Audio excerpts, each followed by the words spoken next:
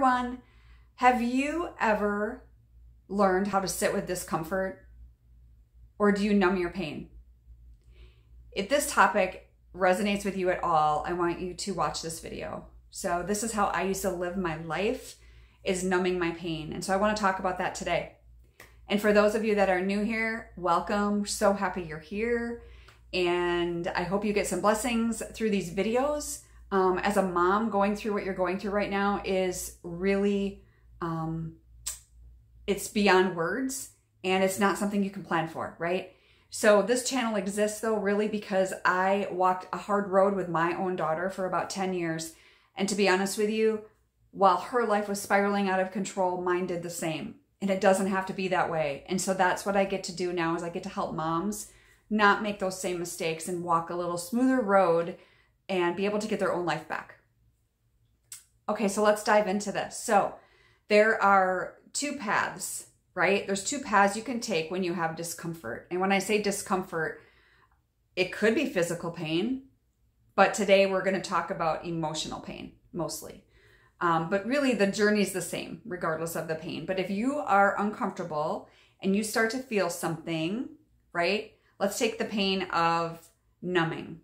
So this is your first option. You can feel the pain, you feel something, it's uncomfortable, right? It's uncomfortable, so I'm going to resist that pain by numbing. So I can make the pain go away momentarily. So how many of you numb your pain with food, with alcohol, with shopping, with gambling, all the things? There's so many different things that a lot of people numb with. But I think food and alcohol are the biggest, at least that I've seen. Those were my two coping mechanisms for many, many years.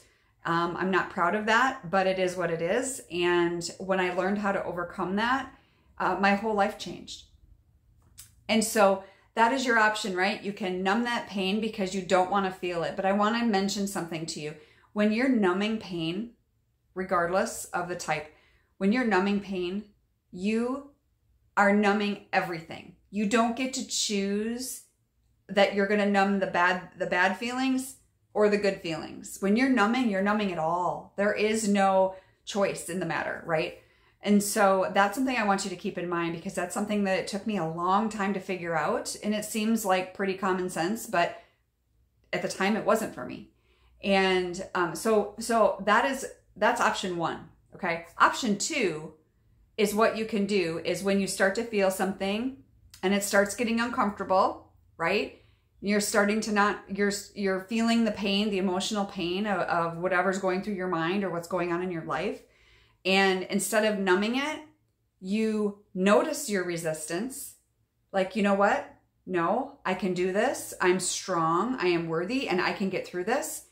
And slowly, as you start to feel, you're going to feel uncomfortable sensations. You're going to feel the physical pain. You're going to feel the heartbreak. You're going to feel the tears. You're going to feel the stomach ache, whatever that is for you. Headaches, huge. A lot of people get headaches. Your body is going to start to relax as you allow it to process a little bit. And I don't mean sit in it for days. I mean just acknowledge that, yep, that's there. It's information. That pain, physical, emotional, is information, right? So as your body starts to relax, you can witness whatever sensations you're feeling, and then the feeling is going to pass. Now, is it going to pass instantly? Of course not, right? You may have to do that whole cycle a few times before you can let that go. But in the meantime, what are you doing? You are stopping, you are breathing, and you are moving, right? Stop, breathe, and move. We're going to take a deep breath. We're going to acknowledge, yeah, this sucks and this hurts.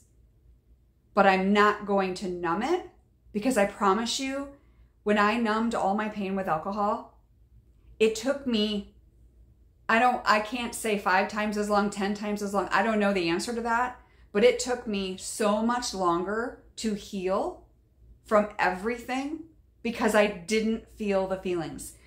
I'm going to give you an outside example here. So I've lost both of my parents. When my mom passed away, I was still drinking. And so while yes, it hurt and it sucked and I hated it, losing my mom. But while I was grieving, I was drinking. So I didn't feel the uncomfortableness as much as I would have had I not been trying to numb the pain, okay? When my dad died 3 years after that, I had been sober for, I think, a year or maybe 2. And I didn't numb my pain. I didn't numb my way through that grief. And it sucked. It was hard. But you know what? I truly believe that I had to grieve my dad, and I also had to grieve my mom because I had never grieved her. I was numbing every day with alcohol. So I never really got to the root, the pain and the feelings. And there's times where I feel like I still have uncomfortable feelings about some of that, but I don't numb it anymore. I process it. I process it through. I accept that, yep, it's there. It's information, and the feeling passes, and I move on about my day. So I know this is a difficult task to do, but you can do it. You can do it. So I hope that helps you. So I hope that you choose the path of least resistance, and I hope you choose the path of not numbing. For those of you that we've never chatted before, I would love to talk to you moms, about your situation, what's going on with your adult child, and more importantly, how it's affecting you, and that's how I can help. And so if you want to click on the link below, there's a discovery call. Would love to chat with you about this, and I will see you again soon. Thanks.